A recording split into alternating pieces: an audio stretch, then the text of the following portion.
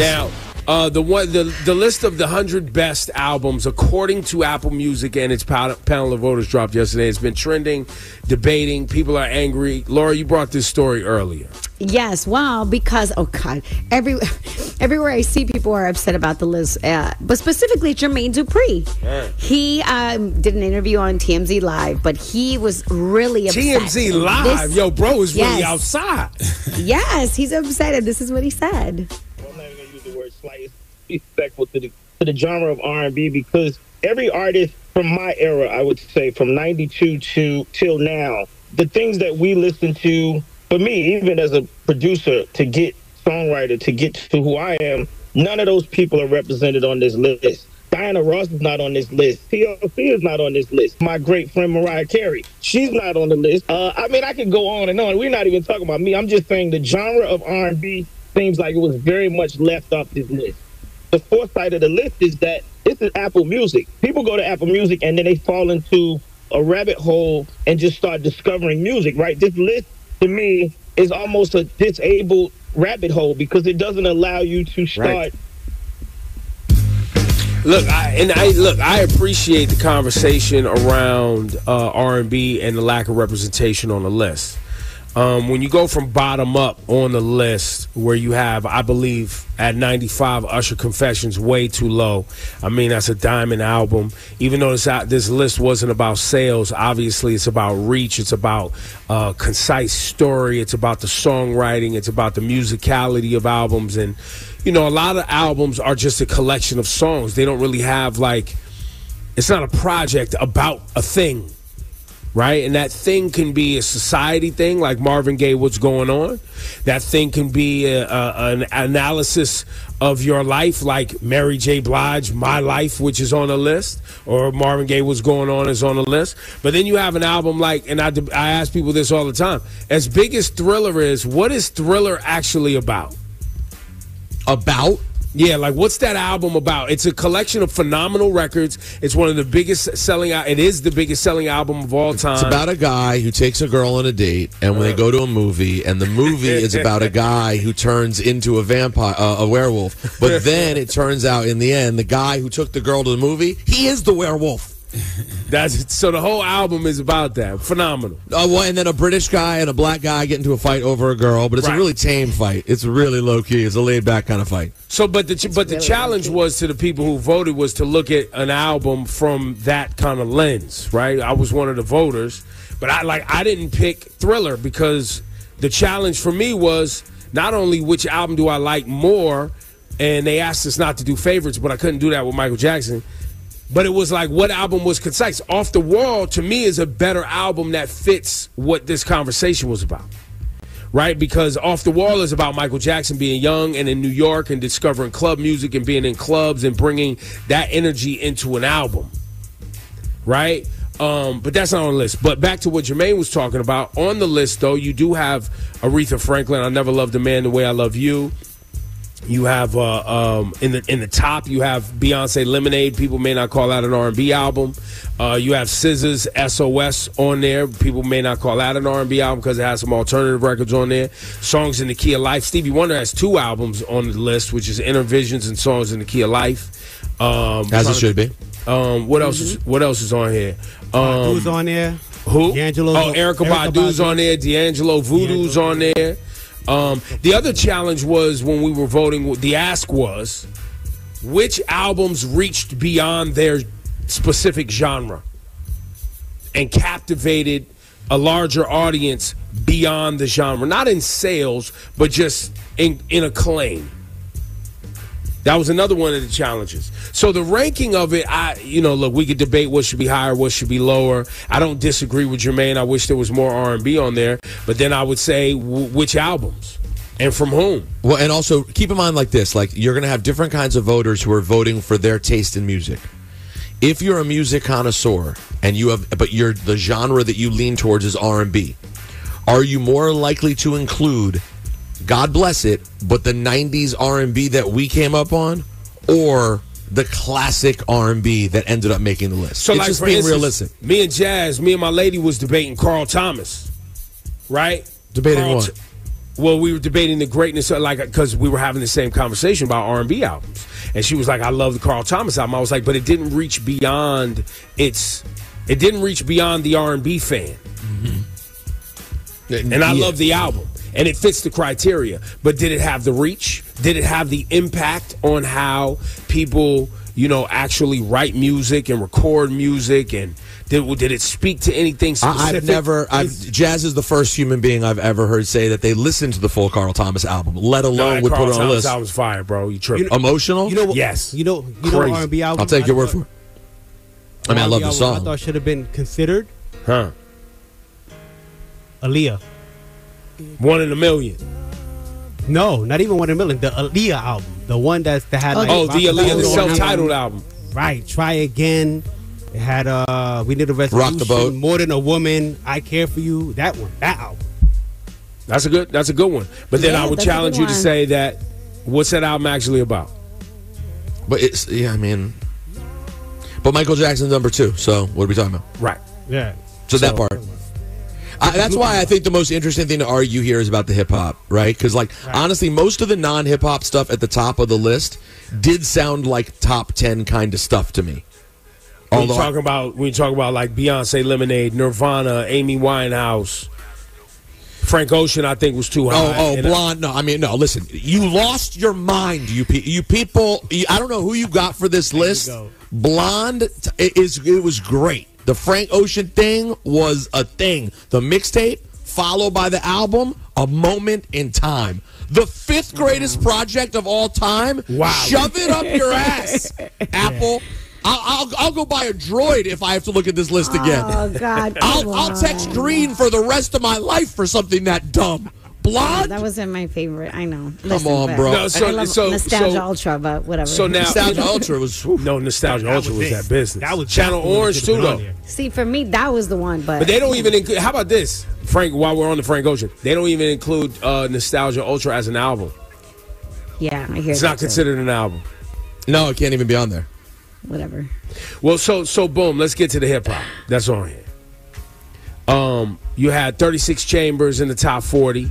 Too low. Okay. You had Low End Theory and No Midnight Marauders.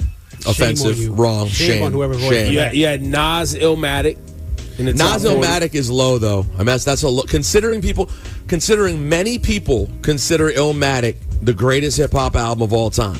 Yeah, and it's 30 some. And Laura, it's 30 some slots behind Lauryn Hill. That's Woo, and behind Good Kid, Mad City. Good Kid, Mad City over Illmatic? I've been told I shouldn't refer to it as the way I just did. Take that and put it somewhere, because that ain't it. Guys, I'm Kendrick's. I am the official Kendrick nut hugger of radio in America, okay? It's true. Good Kid, Mad City ain't better than Illmatic. Nah, I'm sorry. You know who will tell you the same thing? Kendrick Lamar. Yeah. Real talk. You had Snoop Dogg, Doggy Style at 84. 84? 84. 50 Cent, Get Rich or Die Trying was at 82. That's nasty. Marshall Mathers LP at 80. Hip-hop got done dirty. They said, yo, let's just shove these early 2000 hip-hop albums in the 80s. No one will worry about it. Let me see here. Tupac, All Eyes on Me, 62. Straight Outta Compton was at 70. Wow. Let's see here. I don't hate that for Straight Outta Compton. It's awesome, but I 70's Beastie fine. Boys, Paul's Boutique was at 48. That's pretty low for the way people feel about the Paul's Boutique album in general. How many different sort of barriers musically that album crossed. That Paul's Drake, Boutique. Take Care was 47. Sorry, you said Paul's Boutique was what? 48. And you said Take Care was what? Take Care was 47. Yo, listen, call Tim Cook, tell him to resign. Tim Cook needs to resign. Aquemini 41. By the way, no speaker box left below. But Aquemini was that one. But that's the one. If you're gonna go one, but I feel you. I feel you because Right. That one is like the diamond album. Speaker Box Love Below is the big album, but also it's a double album. It's really two albums. It's two solo albums. It's two solo albums put together. Like, what is And remember, when Aquemini came out, people were like, what is this weirdo? Remember, people didn't really automatically accept it.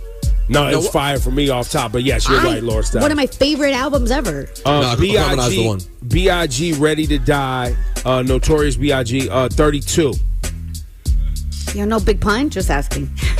Wow. Oh yeah, no love for Big Pun. No Big Pun? Just asking. No, just asking for a friend. No Big Pun. The Low End Theory 29. That's the highest Tribe is 29. 29. Chronic 19. Dr. Dre. Jay-Z Blueprint 13. It is funny though when you make the point. By the way, what's up with yo? Let me talk to y'all for a second, man. I love Jay, man. Jay is a goat, maybe the goat. Okay, he's the man. And Blueprint is up there for probably my favorite Jay-Z album. Blueprint was how many slots higher than Illmatic? Blueprint was. You said 13. You said Illmatic was what now? 39. Something. Oh. Yo, man, Zane Lowe, turn in your key card. Why? Nadeska, write an apology letter. Low key, go on vacation. Eddie, go away for a while. Y'all need to sit down. What? Come on, Blueprint that far ahead? Shawnee, are you not from Queens? You hear what I'm saying? No, look. I'm with you, bro. It's dirty. I'll take you a step further. You know, I can't even argue rankings because I'm still stuck on the fact that people are upset. We're talking about 100 albums of all genres, all time. I know you can have a visceral reaction to a number next to an album and you feel like it should be higher. I can't get beyond the fact that this was narrowing down all albums all time. No, it's impossible. Like it's ridiculous. What's the difference? What are we even saying the difference is between number 82 and number 52? What are we even saying? But that's the point. So hear me out. You're right, 100%, except for when you make the decision to, and I get it was done by voting, technically. I don't know what happened. I wasn't inside the room. But I wasn't even inside. And right. So I'm assuming it was voting. But when you say that something is ahead of something, that reads as better than. No, I hear what you're saying. So for example, Blueprint ahead of Illmatic. As much as we love Blueprint, I've never heard a hip hop fan in history say Blueprint, oh, that's better than Illmatic. Never have I heard a soul say that. I'm sorry, I haven't. No, so it ends up looking crazy. You. I was actually thinking, have I ever heard a soul say that? And I don't know if I have either. But by the way, I don't even know if you would even compare them. Me neither. But like Good Kid, Mad City ahead of Illmatic, ahead of But that's recency bias. That's recency bias. That is 1,000%. The panel of voters had people under 30 on it. A lot. You know how I felt when I found out Taylor Swift was ahead of Beach Boys' Pet Sounds. A musical, like you could argue Pet Sounds is not only a gigantic album that sold really well, it like changed the way that producers produce music. That's right. Like not only would it have songs that on Whitish Wednesday, Shawnee Culture would go, that's the Beach Boys. Like it's that big. It's quintessential. But then if you get in the car and right now in 2024, you turn that Pet Sounds up to 11 in your car and you blast it, you're going to go, this still holds up right now. This is fire. And so I think what happened with this Apple Music 100 Best, once again, is you're asking people who don't necessarily connect in that way to everything the same, right? Which is how you get a Thriller at number 2 and a Lauren at number 1. Right? There's people who just don't hold regard for those things the same. And that's going to happen over time. As we go on in history, right? Or even if we were to go backwards in history, you would see things pop up to the top because the people voting were closer to whatever that thing is. And as we get farther away from things, people who are closer to newer things hold those things in higher regard because they hit them different. It's all emotional connection. But Ibra, for transparency, because I know a lot of people are like, can you give us a general of who voted for this list? So I don't know all the journalists. I know all the editors, the people who make playlists at Apple Music. All of those people. Right. And then there were celebrities like Nile Rodgers or Maggie Rogers, who's a songwriter. If you don't know who Nile Rodgers is, you shouldn't have an opinion on music, period. In the discussion, go sit down for the rest of your life. The RZA, Pharrell, Billie Eilish, Alicia Keys, I mean, Billie Eilish is a genius, but she's like 23 years old, bro. I love Billie Eilish. She's 23 years old. I mean, I'm sure she's dug in a lot. She's probably a bad example. She was homeschooled, nerding out, learning about music with her brother. And her produced music together. Yeah, so I get it. But like, we probably have a different feeling about albums from the 90s. I'm trying to think. Oh yeah, for sure. You know, her passion level for the 90s is nowhere near her passion level for the 2000s. Right. You know what I mean? But I think that's what we were trying to accomplish by having a variety of individuals chime in on this. Because what you didn't want, it's important. Why would this list be interesting if it was just people over 40 voting?